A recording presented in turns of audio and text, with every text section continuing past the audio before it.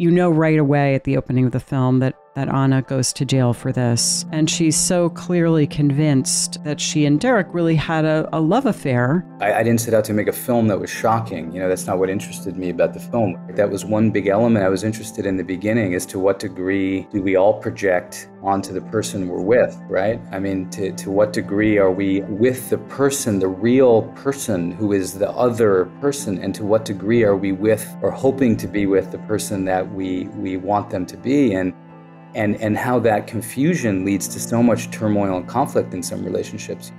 I watched this, and Nick, as I've said to you, one of the things that so impressed me was that, though, I think you know right away at the opening of the film that Anna goes to jail for this.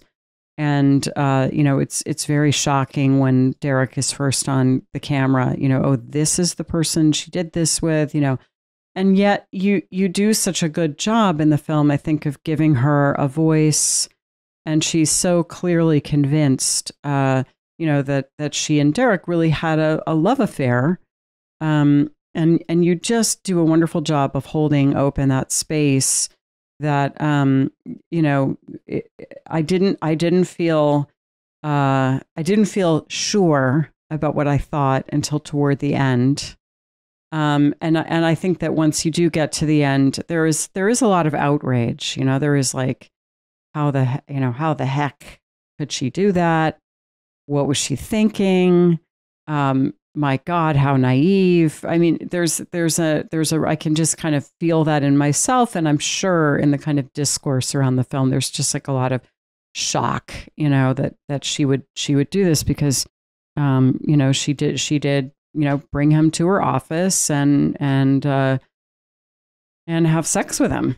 So, but what I was left with, what was reverberating for me, was, as someone in the helping profession, how aware I am of how susceptible we all are to what we would call countertransference, our own kind of thoughts and fantasies about the person that we're working with. And all of us, but especially those of us in the helping professions, can be susceptible to developing a savior complex, which can really distort reality for us. So I found myself, horrified and shocked, but at the same time thinking, wait a minute, I know that place too.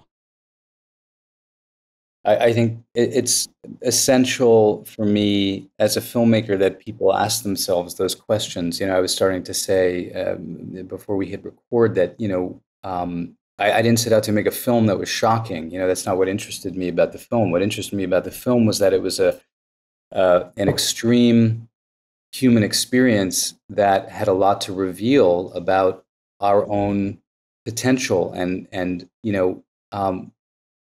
down to just the very idea of relationships and love, right? That was one big element I was interested in the beginning, as to what degree do we all project onto the person we're with, right? I mean, to what degree are we with the person, the real person who is the other person, and to what degree are we with or hoping to be with the person that we want them to be, and how that confusion leads to so much turmoil and conflict in some relationships. Not speaking personally, of course, I don't have any of those problems. But I was interested in it for those reasons. There's reasons why we have all the mythology around that too. I thought about Pygmalion, very early on. I was like, well, if this is a love story in quotes, right? What kind of a love story is it? And I went in with a real open mind and a lot of curiosity about it, because I thought the story had so many things to teach us all. And sometimes when you take extreme stories, it's a little bit easier to kind of see the kind of tentacles of those stories dangling in our lives, and how easy it might be to latch on to one of them and get to a place that we never imagined we might get to, if we're sort of not careful or thoughtful or checking in with ourselves and others. And I think what happened in this case also was that they kept, the relationship was very private, right? for so Yes. long. And in that privacy, which lasted almost 2 years, privacy and the sort of secretive nature of it can be a context for all kinds of things to start happening that may or may not have been there, right? It's such a good point. Just that one-on-one relationship in any kind of a helping profession. The analogy that Jung uses is that you put the two people, their personalities, in an alchemical vase, and if the elements combine, both people are changed, and people bring their own projections, their own complexes. The helper, especially in this case, because Derrick was so impaired, he could not speak. And so in a way, he's very much a blank screen, which creates the conditions for projection. Right. I mean, I think, it's interesting. If we just, it gets very complicated, especially when you get into the disability side of it, because he could not communicate verbally, right? And I think it's just really important to sort of remind people that, Deva Kasnitz, who's one of the people in the film, she has something called torsion dystonia, and she's one of the main characters in the film. She was at trial. She has a PhD. She taught in Berkeley for many, many years. She would say the majority of our communication is nonverbal anyway, right? And she wasn't saying that as a way to sort of let everybody off the hook, but it was just to make the point that, let's just make sure we understand that how fundamental and verbal communication is to our perception of reality, right? But that's one layer of it. And I'm only saying that, which is to say that, Derrick, as much as he is a blank slate, he is also a full and sort of total person of his own, right? That is bringing a very different kind of life experience to the table, and that produces its own alchemy, as what you're saying, that is quite different than the one that we're used to, right? And so I only say that not as a sort of like a correction, but just to sort of say that he was bringing things to the table, and I, as a filmmaker, am also interested in that mystery, right? And I had a disability consultant who was a Black artist and advocate from San Francisco, also with cerebral palsy. And he helped remind me that part of what we were trying to understand was, what did Derrick experience? What did he bring to the table? Whether he was intellectually impaired or not, what did he feel from this? That's an important question that I think audiences are left in the film, is what did he experience? Yeah.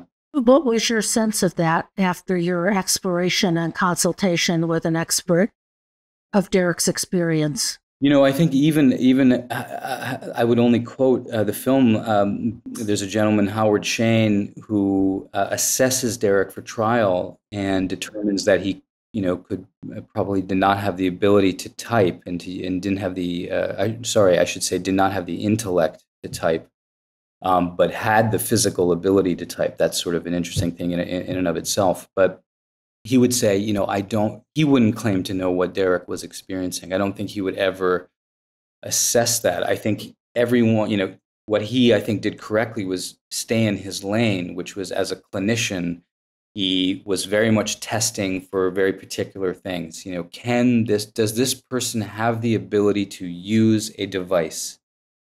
And that's all. He stopped there, and he stopped short of making any assumptions about what might have occurred and what level of consent, if any, there was that was not expressed. And I would sort of, it's not to sort of cop out, but I would plead the fifth as well on making a statement about what he was experiencing. I don't think that's fair of me. I think that's a question I want people to. I want it to bother people. At the end of the film, I want it to agitate people. That was remarkably and poignantly successful. It is a very agitating film, and necessarily so. The polarities are not resolved. Right. And the film challenges us to hold all these tensions about race and consent and disability and power and communication, and all of it leaves us, I think, really wrestling with all these questions instead of the false comfort of here are the answers. Correct. And Lisa made a point earlier on that I think is really salient, which is let's think about where all these issues reside in us around power and consent, communication, projection. Because what Jung says is that we first get to know someone and many life dynamics through projection. That's what draws us to someone or to an experience. And then hopefully we can reflect and differentiate between that person or that experience and self rather than merging with it, as Anna may have done. And that's very much part of analytic training of what's me and what is the you who sits in our consulting room.